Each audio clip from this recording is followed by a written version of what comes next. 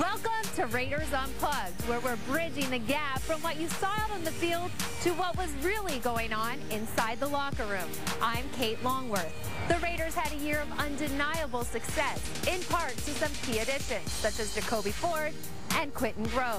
I had the opportunity to sit down with these two for a candid conversation at the Public House. So as the Silver and Black move forward with new head coach Hugh Jackson, we take a few steps back with this unfiltered look at the Raiders' 2010 season.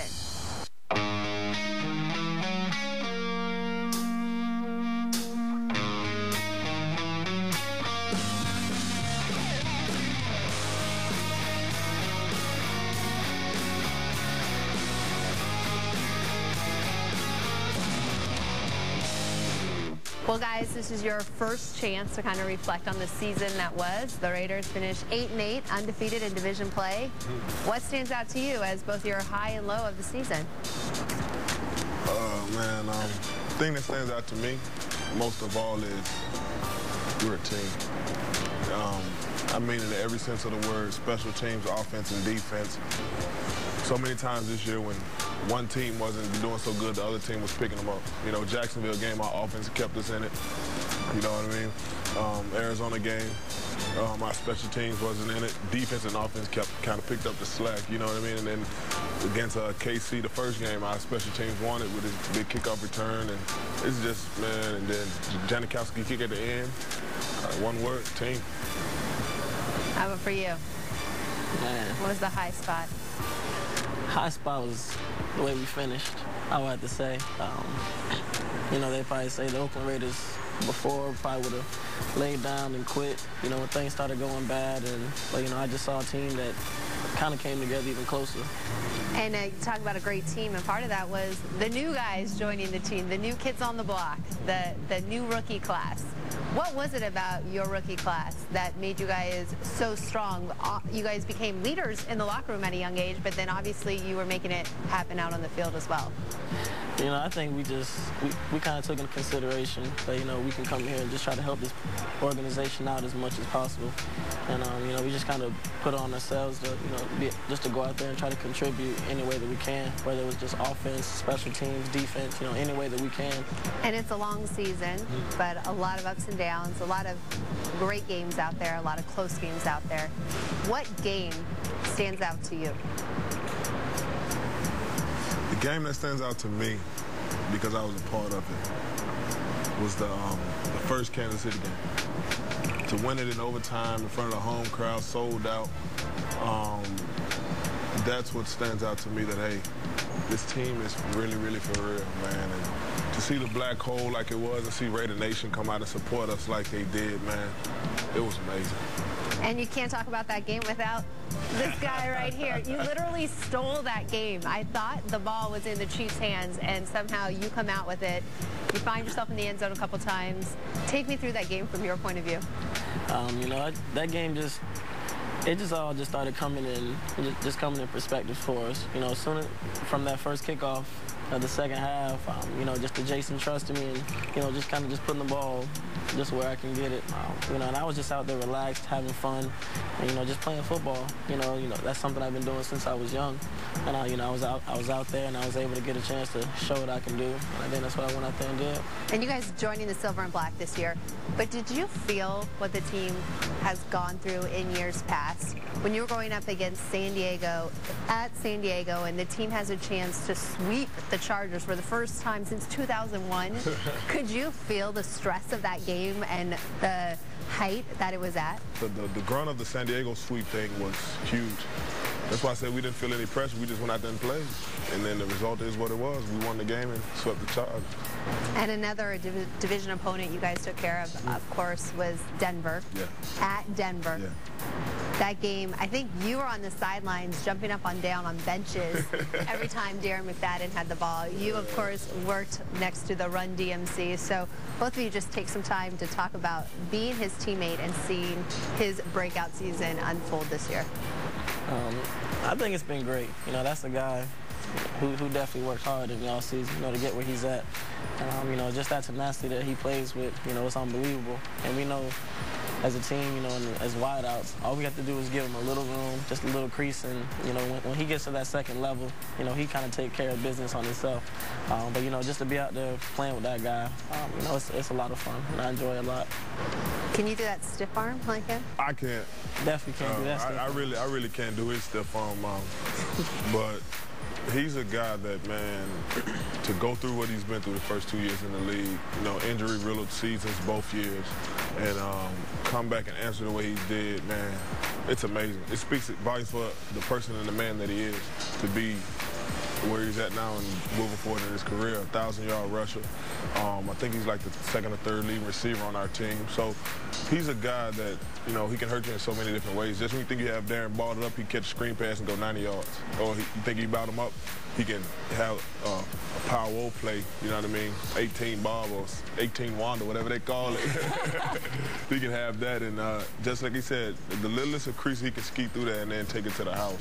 And another guy who worked real hard this season to try and make the Raiders his team, Jason Campbell. Yeah. What you know, Jason, you guys go back. What type of guy is Jason? Because I think that was one thing the Raider Nation was struggling to get to know him this year. So what kind of guy is he? And then we'll talk about the football player here. One word describes Jason: resilient. Resilient, resilient, resilient, man. To go, like I want to say this is his, I don't even know the number anymore. The number of coordinators he's been through since he's been in the league, and same way he was in college, you know, so he was used to it, and I knew the person Jason was going to be and the quarterback that he was going to be, but it just took time, you know, because he had to get used to the situation and kind of settle down. I think he felt a lot of pressure coming into it. Okay, I have to be the savior of this franchise, and I think a lot of us did a great job of sitting him down and say, "Nah, Jason, we have your back. You don't have to be the know all, say all, do all, you know, because you have these guys that have your back. You have these brothers that have your back now, that to say, okay, I'm not in this thing alone." And once that burden got lifted off his shoulders, the proof's in the pudding. It speaks for itself. We started improving week by week by week by week. We didn't need Jason to just go out there and dominate a game, be a Peyton Manning or be a Drew Brees or be a Tom Brady. We just needed Jason to go out there and manage the game, make the plays you're supposed to make, and everything else was going to fall in place, and that's what he did. And for you, what was it like? You're at the pros now. You get here, okay, this is my quarterback. 6 quarters into the season, he's not your quarterback. What was that like for the offense coming together and trying to gel around that when you had Jason in a few games, Bruce in a few games? Well, I think the thing that helped us out the most was that we were used to both quarterbacks. So whenever it was a quarterback change, you know, it really didn't change too much for the wide receivers or the running backs or the line. You know, it's just, you know, just a different person throwing the ball. But, you know, I felt like we were all very comfortable with either quarterback that went into the game, and you know that makes it a lot easier on us, so we don't have to stress about do we have this timing down, because you know Bruce is the type of guy, if he sees something, you know, you go back and talk to him, then he'll be like, okay, well, I'm just going to throw this ball here and trust that you're going to be there. And you know, with Jason, you know, Jason's different as to where we work with him after practice, and that's how we get timing down with him. So, you know, it's just different strategies that you have to take to go and just get used to each quarterback. And I don't think it was a problem at all dealing with either one of them. You know, I love both of them to death, and you know, they're good quarterbacks for this franchise. What about their personalities? Because they both bring, like you say, different things to the table, but they are different guys. Can you just describe Bruce and Jason? Well, Bruce is a fiery guy, man. Bruce is a guy that loves the game, and it shows through his emotion. Jason is more of a calm down, laid back, sit. I'm too cool for school kind of guy, man. You know, but like, you know what you're gonna get out of both of them. Neither one of them changed. Bruce is gonna be the one yelling, cheering you, high five, jumping in the stands. Whereas Jason throw a touchdown pass, he throws his little 2 fingers up and run to the sideline. so those are the kind of guys you have, and it does great for this team because this is a team full of personalities, and we all mesh so well together. Is that how you would describe the two of them? That's definitely how I describe both of them. You know, Bruce, you know, he'll be like, I'm a different cat in the game, man. I'll be like, yeah, Bruce, I know, you real wiry. You know, you won't just get down on the hit, you'll actually take the hit. You know, Jason, we still got to work on him sliding, but he has the worst. He got the worst slide I ever seen. He did use them legs a lot more these last few games, though. But, you know, that comes with running with me after practice, so take a little credit for that. What is it like to be a football player on Mr. Davis's team? Most people, when they see you, and that's the first question they ask you. How's Al Davis? Is he really like that? Is like this? But the fact of the matter is, Al is a student of the game. He's a student of the game who only demands the best. He wouldn't push you if he know you didn't have it in you. You know, and that's what he demands. He demands everything you have on every single play. So, and he's somewhat of a, I don't want to put the label on him yet, but he's somewhat of a prophet because he sees things before you do. You know, and that's the thing that you have to take from him is that if he tells you something, don't take offense to it, don't get mad at it. But he's probably forgot more football than me and him have ever played. It's great playing for him actually, because even though when we came into the season we didn't have the respect that we have now, to put the silver and black on, it's just a different swagger you walk around with to say, okay, I got this silver and black on, and I know what these guys stand for. So it's just a different, the shoulders get a little bit bigger, you got a little more pep in your step when you put the silver in the back, but it's great, man. It is, I'm getting speechless just talking about it, so I think it's great, and Jacoby can attest. I definitely can tell, you know, just to hear how many Raider fans there are out there. You know, prime example, when we played at Arizona, I felt like it was more Raider fans there than actual Arizona fans. In San Diego? And in San Diego, too.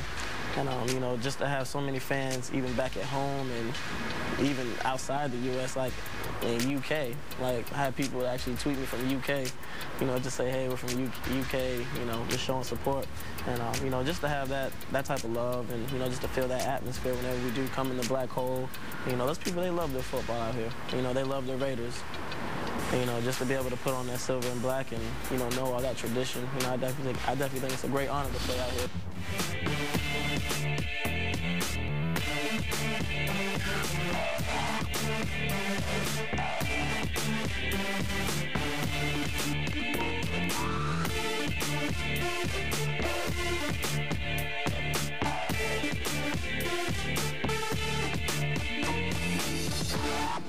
Welcome back to Raiders Unplugged. After finishing the season at 500 and just falling shy of the playoffs, Al Davis pulled the plug on Cable. Tom Cable was relieved of his head coaching duties, and I was actually with Quentin Groves and Jacoby Ford when this happened and informed them of the news. The two recalled many memories of their former head coach, including one of his final addresses to the team the night before the season finale in Kansas City. He was probably one person that always believed in us, no matter whether it was a win or it was a loss. If it was a loss, you know, he told me, yeah, you know, it's thanks to be here, sitting like this, but, you know, it's still a great team in this room. You know, he always just kept saying that repeatedly and repeatedly. You know, I just think that just kind of instilled in our heads. And, you know, just that last measure that he said, though, in that last team meeting, you know, it touched me. You know, I was like, man, I'm kind of ready to go out there and play right now. You know, just from the highlight video to everything he was saying, you know, about not being losers and, you know, just bringing this Raider mentality back to the NFL now. What was Hugh like, and what did he bring to the game plan for the Raiders? Whole different attitude. Hugh Jackson. He loves to win. Love you, Hugh. Definitely love you, Hugh. That guy loves to win. You know, he doesn't like losing. And just his mentality that he brings, you know, it's just like us. You know, he talks junk to the players. You know, he doesn't care who lines up, you know, on the other side of that ball. You know, he always says we're going to kick there. But, you know, can't say that. But, you know, that's just his mentality. You know, he wants to go out there and play with a high motor. But, you know, he always wants us to have a perfect game, you know. He doesn't want us to turn the ball over or anything. He just wants us to go out there and play for the other room, like he always says. He's like, those guys are going to play for you, so you need to go out there and play for them because, you know, everybody's your brother. And that's always a message that he told us. You know, we're all in this together. And, you know, I definitely think that stuck with the offense. You know, that trickled on down to the defense just as well because, you know, we all play together and, you know, we just all support. You had your impression of him, too, it sounded like. Yeah, me and Hugh kind of have our heated battles. It started in OTAs and mini camp. We would go jog back and forth, but I knew we played Hugh when I was in Jacksonville We played Baltimore. And I noticed this little guy just talking from the other side. I had ran down and made a play on the sideline. I was just talking junk, and I see this little bald guy keep bringing it, punk. We're gonna keep bringing it. I was like, I said, all right, whatever. But they can't make a long story short. We can't come to Oakland, and he's offensive coordinator, and I was like, that was you? He's like, yeah. So we had our little battles, and I think him and Tyvon Branch go at it the most. I don't kind of take the fans. I remember watching that at training camp up in Napa. You see him, and you're like, where is this yelling coming from? And then you see this little body, you're like, he just come up from behind. And so what is he saying out there? Take the fans into that. If you we have to censor some of it. You got to censor. You got to censor all of it. If an offensive lineman jumps off sides, give me another offensive lineman. Okay, that's a good part. What else? Defense, I hope y'all ready today. 52, I'm coming right at you. 92, we're gonna block you into the ground. 93, we're gonna make you jump off sides all day. Get him. Get him 20. Get him, Cole. Get 9. Get 21. Get 21. Oh, wow. 21. And then God forbid somebody, if one of his quarterbacks completes a pass, it's over. Yeah. It is, especially on Namdi, it's over. He quit. He quit. He gave up. Mr. Pro Bowler's taking it in today. It's crazy. He does stuff like that, but it's all in good fun.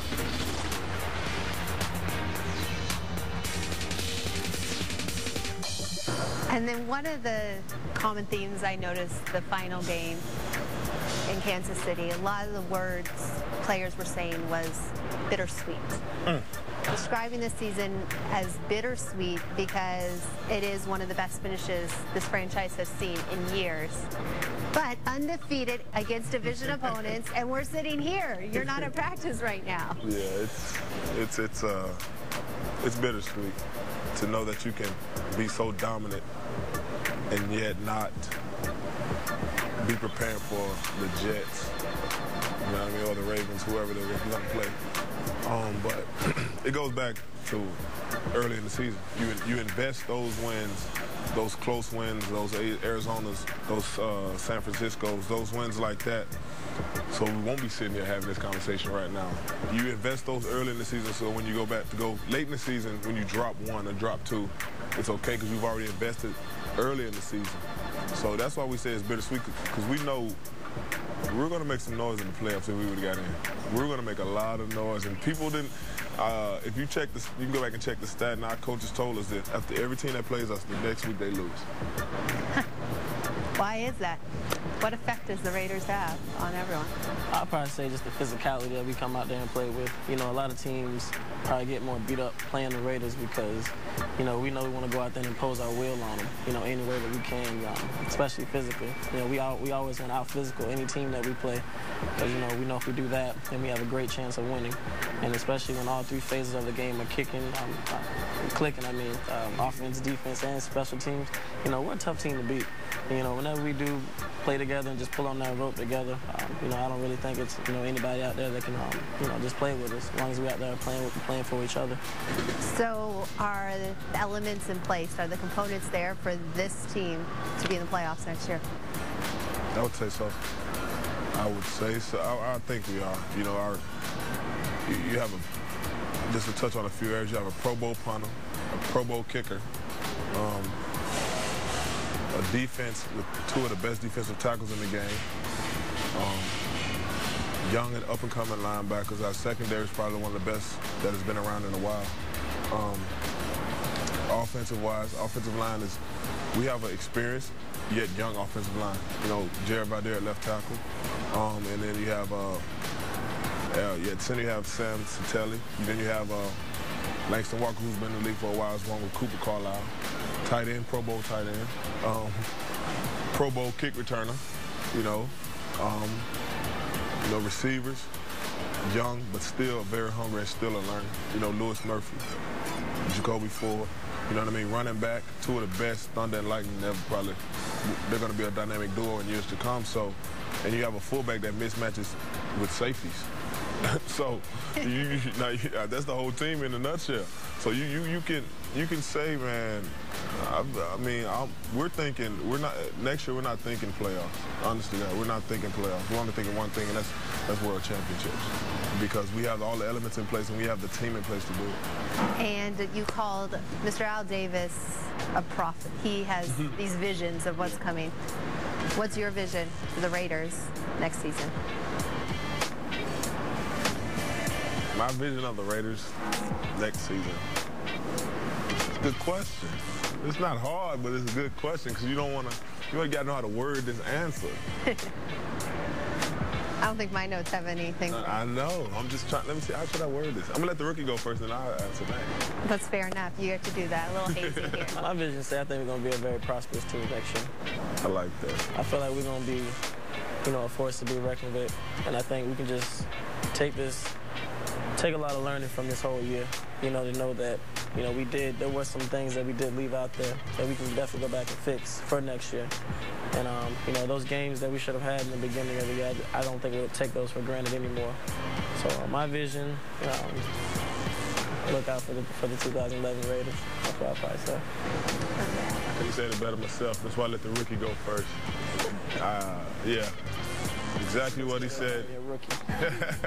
Just one more day of it. Nah, he got 3 games. I got 3 games. Next year, before he's in, the rookie title's over. Oh, I see. Yeah, exactly what he said. The pieces are in place. People are in place. We just have to win those games that we have to win. Look out for the 2011 race, like you said. And so the chapter closes on the Raiders' 2010 season. Thank you to Jacoby Ford and Quentin Groves for providing us with an up-close and personal look inside the silver and black. For everyone at Comcast Sportsnet, I'm Kate Longworth. Thanks for joining us on Raiders Unplugged. We'll see you next season.